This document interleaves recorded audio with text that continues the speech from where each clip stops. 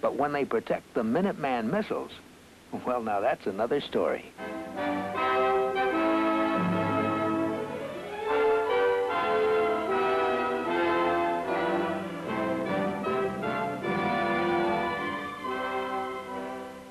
The Minuteman missiles are widely dispersed. Each of the bases previously mentioned has up to 20 launch control facilities, buried almost 3 stories underground. Each of these control facilities controls 10 Minuteman missiles, located in secure, unmanned launch facilities placed from 4 to 40 miles around the launch control facility. These unmanned sites are protected by a highly sophisticated surveillance system, which is monitored on a 24-hour basis by a missile combat crew composed of 2 officers stationed at each launch control facility.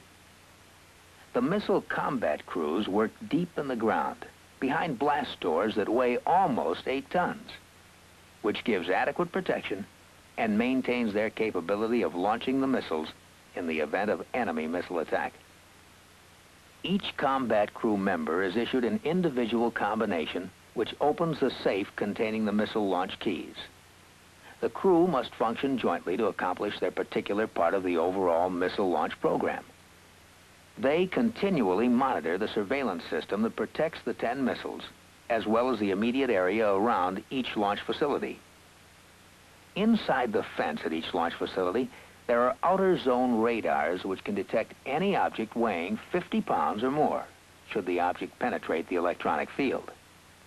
The system is so sensitive, any unauthorized movement is immediately known to the combat crew.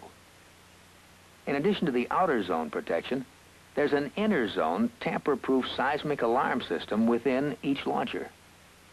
Any unauthorized weight, vibration, or tampering can trigger the alarm system, and thus warn the combat crew at the control site several miles away. When launch control and launch facilities are protected by such a sophisticated system, the logical question arises, why do they need security police? How do they fit into the security system? Well, the security police furnish the muscle. They give armed protection to back up the unmanned electronic system. They guard and protect the facility should the electronic system have a malfunction,